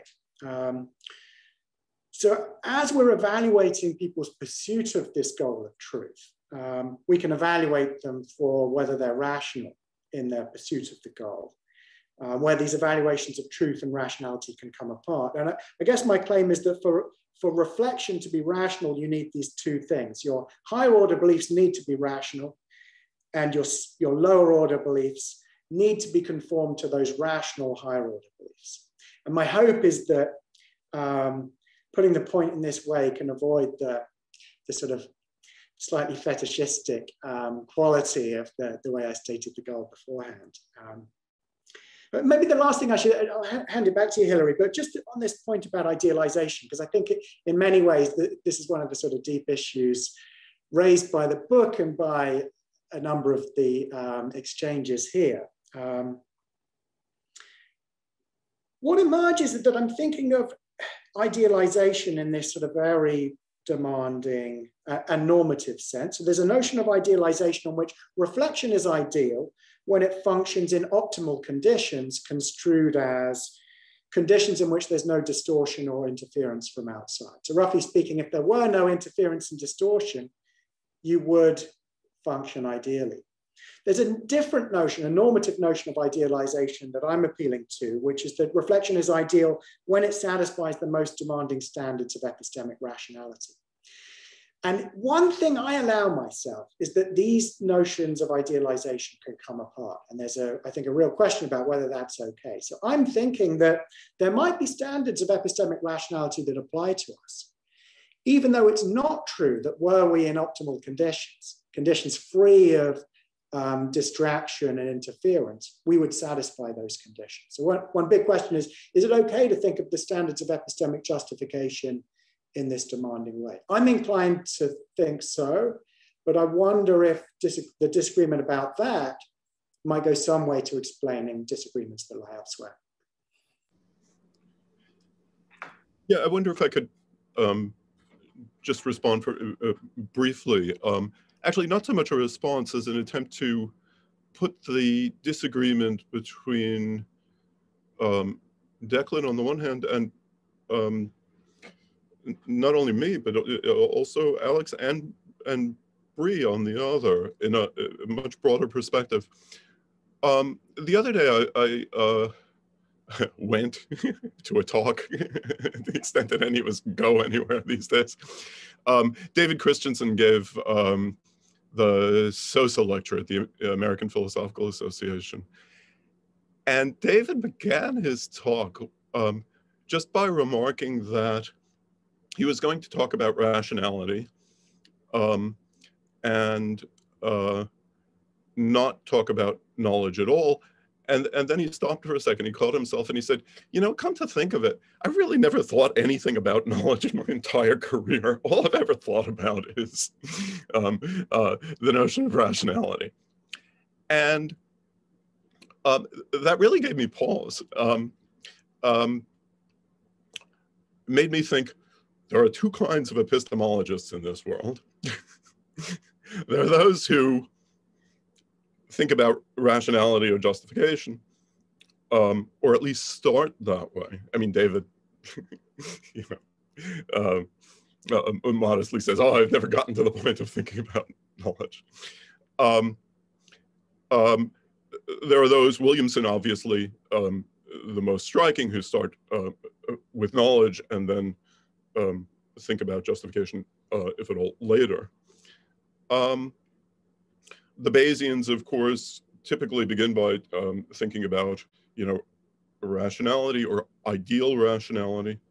In fact, many of them, as with David, are, you know, not particularly interested in the notion of knowledge.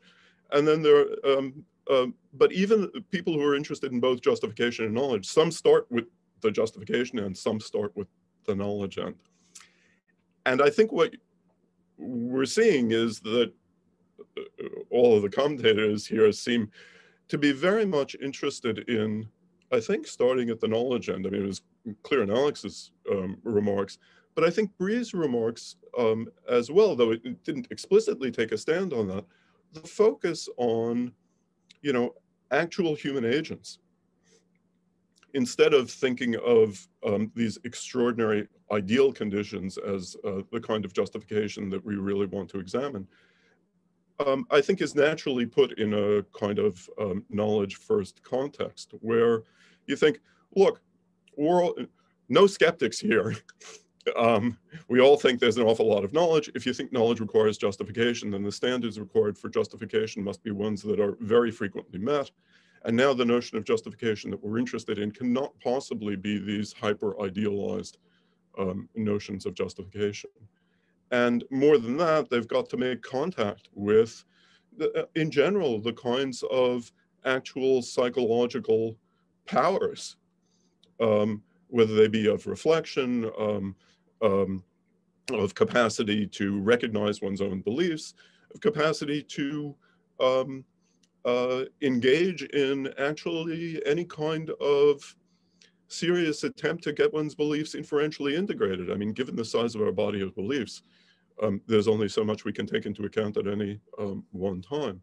And I think the notions of justification that one ends up with, even if, you know, even if one's interested in justification, but starts at the knowledge end, are going to look very different from the notions of justification that one gets if one starts at the justification and thinks about ideal justification or rationality, ideal rationality. And I think these ways of thinking about epistemological questions are often really deep in the background when any of us start thinking about epistemological issues, and bringing them out in front, as some people have done recently, might be particularly important in trying to get some grip on the relationship between what these two very different traditions in the epistemological community are all about, and the extent to which they can profitably engage with one another. So I just wanted to leave it there rather than directly respond to Declan's remarks. Yeah, no, that's fascinating, Hilary. I mean, so maybe there are sort of two sets of issues that I think do intersect. So one is, are you knowledge first, or perhaps belief first, versus credence first? And another issue is, you know, how friendly are you to idealization? What's interesting is that I've always thought of myself actually as a pretty belief first, knowledge first kind of a person, but also I'm an idealizer. And it's at least not immediately obvious why you can't do both of those things. Although I think there is pressure here. In particular, there's the thought that, hey, if you're ideally rational, why do you even have the need for beliefs? Indeed, why would you ever believe anything other than what was absolutely certain, since you can make do with credences elsewhere? So I do think there are deep questions there. But I guess I wanted to say this. One thing that's coming out of the exchange is that someone like me that puts a lot of work on idealization needs an account of what this has to do with us. How does it link up with human evaluation? In the book, what I say is that, well, there's rationality by ideal standards and there's rationality by non-ideal standards. But what we really need is more of a story about the connection. And it's not really a story that I offer in the book, certainly in any detail. It is something that I'm hoping to work on in future. I have a draft on that right now. But I suppose I just wanted to end by saying, I think there's a challenge even for the knowledge firster to say something here. So take someone like Williamson, who thinks your evidence is your knowledge. And so the inverted person, or the person in the skeptical scenario who forms these beliefs, on this view, then those beliefs are not justified.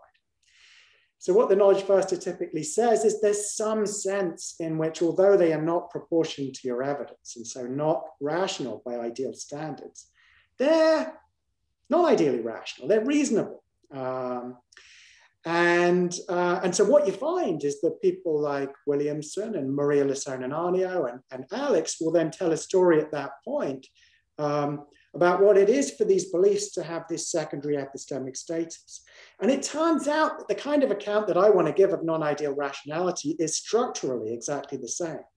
So that it seems to me the real disagreement is not, do we need two normative notions, an ideal notion of proportioning your beliefs to the evidence, and a non-ideal notion of maybe doing the best you can at that, or manifesting generally good dispositions of that kind.